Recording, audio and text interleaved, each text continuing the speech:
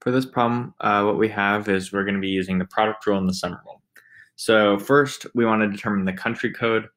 So since it can have a length of 3, we know that there are 10 possibilities representing the 10 digits for the country code. The second character, we have 10 possibilities for 10 digits.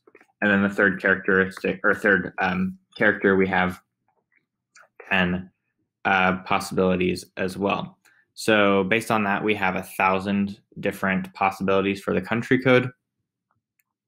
Then what we're going to have based on that going next, we want to use the product rule when picking a country code of length 2. So that would be 10 times 10. So that'd be a length of 2. And then a country code with length 1 would have 10 possibilities. So based on that alone, we see that there are 1,110 possible country codes. Then we want to go on to the actual telephone number.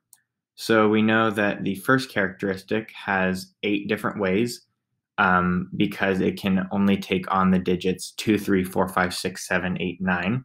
So because it can't take on 0 or 1, we'll have 8. Then the rest of them could be 10 times 10. The fourth character we know can only be 8 possibilities, but then the rest will have 10, 10, 10 times 10, and then I believe one more. One more actually.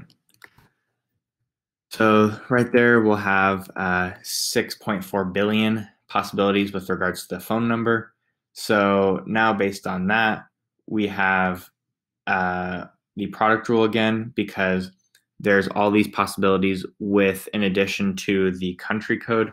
So we're going to multiply this times 1,110, and we see that there are 7,140,000,000,000 different telephone numbers possible given these rules that we have set up.